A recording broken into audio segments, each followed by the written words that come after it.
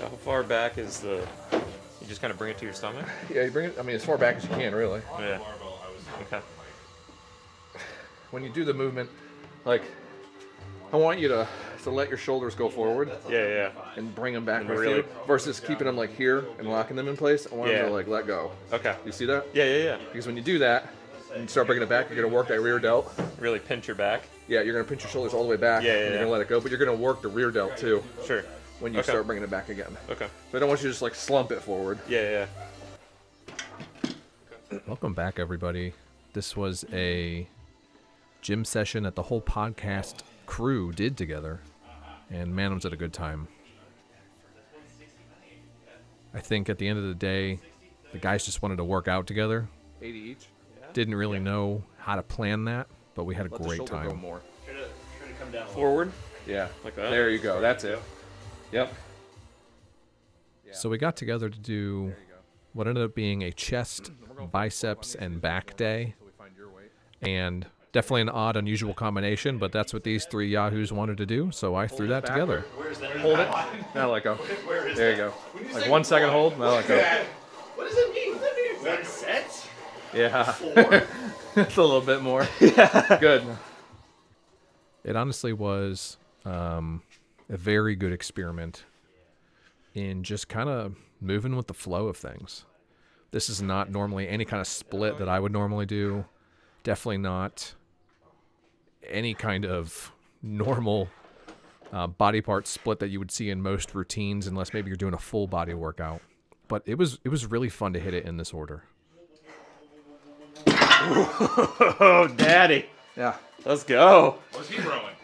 I don't even know. 190. He just said put a bunch of plates on Put a there. bunch of stuff on there.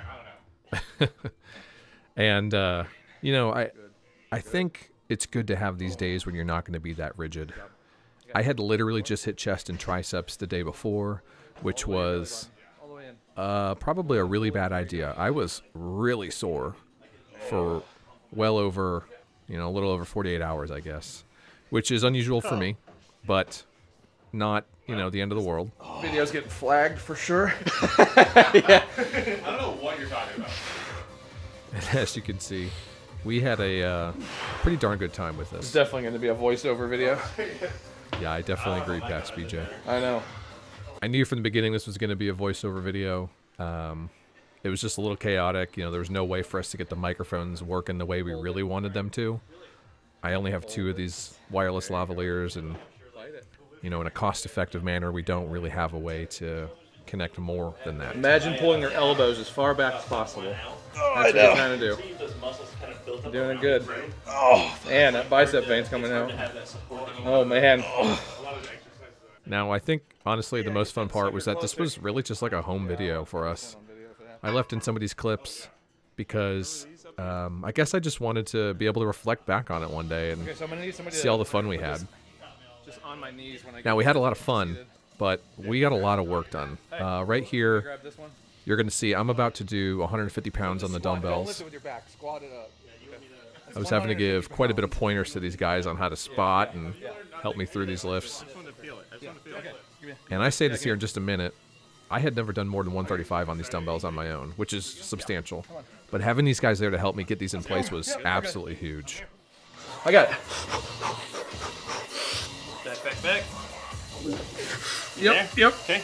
All you. Oh yeah. I got it. Yep. Yes. 1. You got 2. One more. Oh, you got 3rd. You got 3rd. Moving so smooth. Move that plate by my foot. Yep. Gone. 3. Nope. Oh my God. Jesus.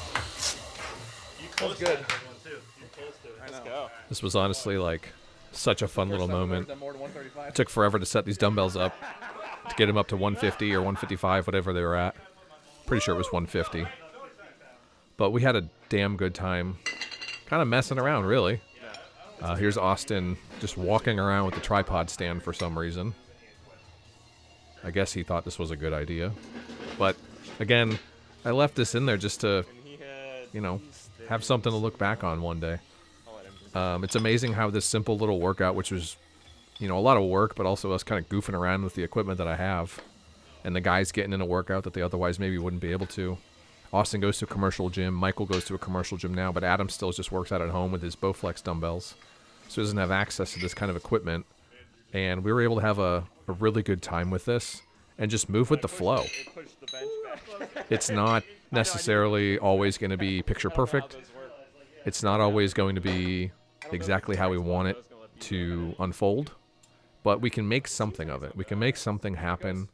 And at the end of the day, we all got a really good workout in, like I said. This was a great workout. And you know, the thing that really stands out to me is that this takes me back to the roots of why I work out. It's fun. This workout was fun. And we had a really, really good time. Like your shoulder can't go that high? So I would...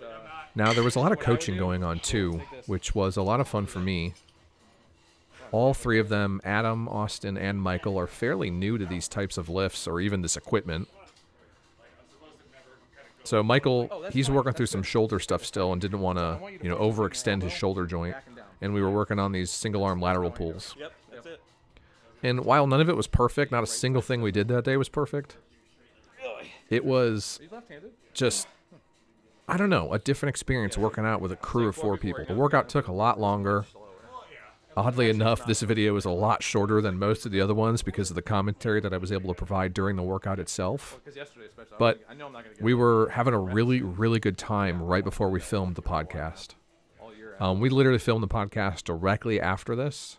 Came inside, got something to eat really quick, and got some water. And when I say something to eat, I mean like a light snack, if that. But we really just hammered it home for probably 90 minutes or more.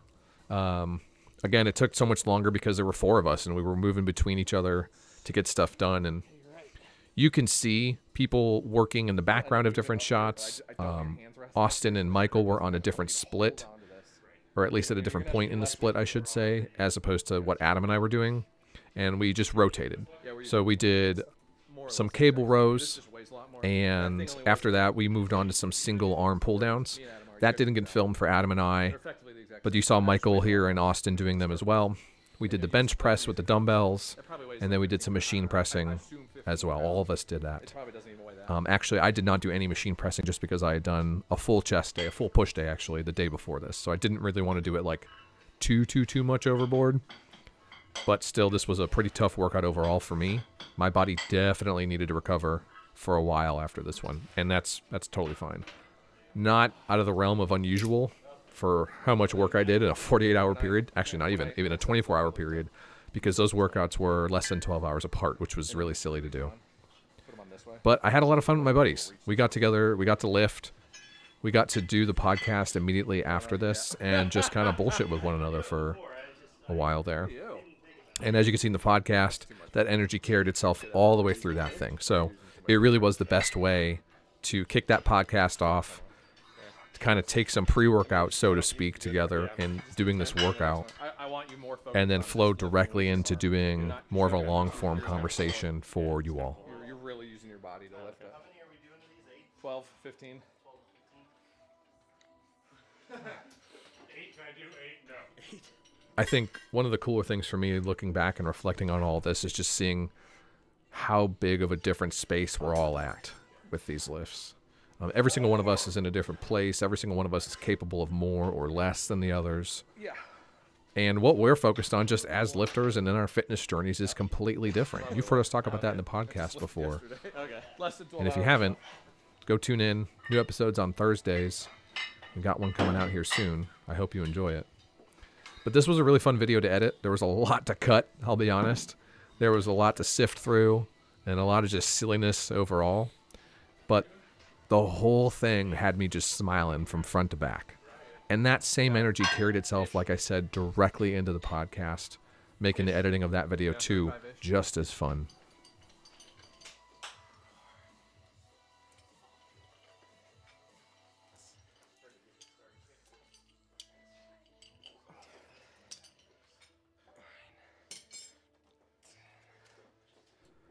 Now you can see me taking down some pulley stuff. This is typical home gym behavior, so to speak. I've really rigged up as much as I can out of this, and we needed to have this pulley out of the way from the rack, or at least from the small side of the rack on the other side where I would normally put it. So we had it rigged on one of the supporting beams there. It wasn't carrying much weight. I think there was maybe 40 pounds, 50 pounds on it at most. on that pulley at one point, and it's not supporting that whole weight either. It's just a bend in the pulley, so to speak. But typical gym behavior, home gym behavior, that is, trying to get creative with what you got to get the most out of your workouts. And man, do I enjoy that kind of stuff. It's not the end of the world. Like, you're obviously using your biceps, like, clearly, you know. Just to keep elbows still. So there you go. I hope you all enjoyed this one. This was much different than what I've normally been doing for these gym vlogs, but I have a feeling we're going to do more of them in the future.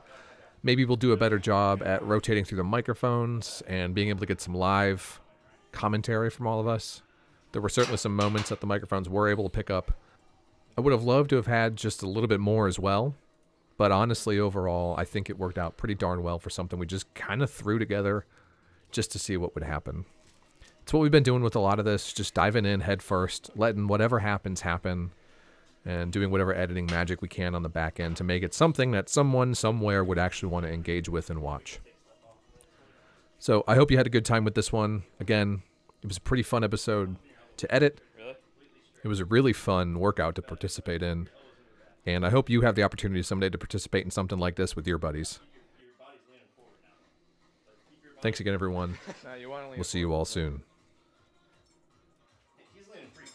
It's okay. There you go, it's better. There you Oh go. yeah, That was better. It's just too much weight for him. I think it is. Oh, It's also his third set, so yeah. This is 50. 50? The thing is, and then the bar is 50. it's a 35. 50? Yeah. So that's 70. I'm sorry, 60. Yeah, it's a 35. It's 60. This is 60. So it's This is 40. 60, Those so are, this is 80 yeah. total. I typically curl 35s or 40s.